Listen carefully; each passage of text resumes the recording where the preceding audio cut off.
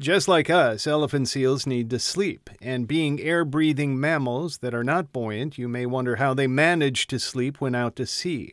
Jessica Kendall-Barr was wondering the same thing. That breath-holding capacity allows them to forage deep below the ocean surface and also to do things like sleep below the ocean surface. Kendall-Barr is a postdoctoral fellow at Scripps Oceanography who did her PhD at UC Santa Cruz. She is the lead author of an article in the journal Science that describes the sleep patterns of elephant seals. She says elephant seals don't sleep like we do at night. Instead, they take lots of 10-minute cat naps. These elephant seals are sleeping for very short periods of time, and that only adds up to about 2 hours a day for these long foraging trips that last up to 295 days at sea.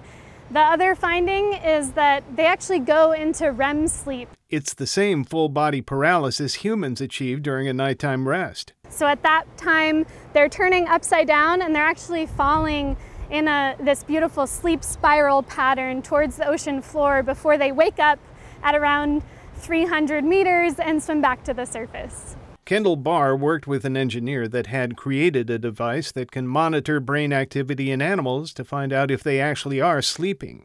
Dan Costa was one of her advisors at UC Santa Cruz. She had to take this little neurologger, this little piece of electronics, and get a housing for it.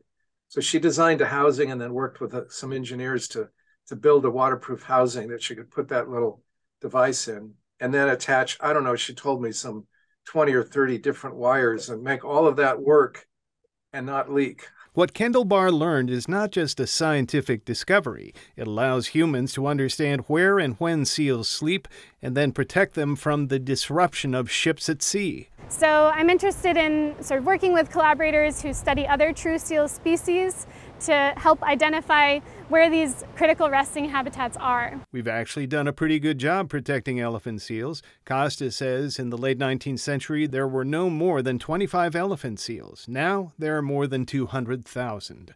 Thomas Fudge, KPBS News.